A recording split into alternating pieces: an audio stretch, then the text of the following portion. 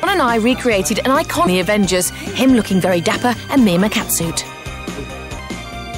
We'd come to the studios of professional photographers so both cameras could be tested under the best, most evenly matched conditions. We were using 100. Super. It's basically the image sensor, the same size as a frame of film. You're wobbling. I know, stop trying to keep your mouth shut. To make the test even, activity of the D700-400 film in the F5. You'd go for film, would you? I think I would go for film, yes, for clarity. But I think the digital might be more flattering on skin tones, but I think for clear picture, I think it'll still be the film.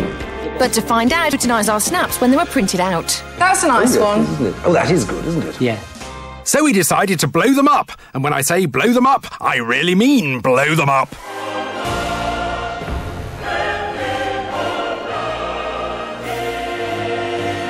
Each of our blow-ups was 170 square. Stretch out all the creases. But 7 hours later, they were finally towering over the city.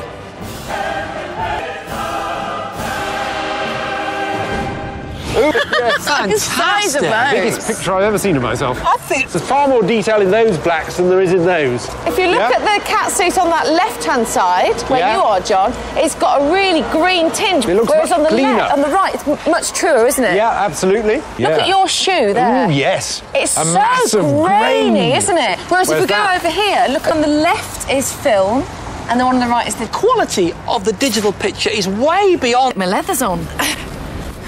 Go away. Go. Finally, I was on the road on my electric bike. This Quantia is fantastic. It goes out to 45 miles an hour and it weighs just 95 kilos. However, London traffic was conspiring against me once again. Oh man, I'm not even going to get through these lights. It was only when I hit embankment that I finally got anywhere near top speed. I'm so frustrated.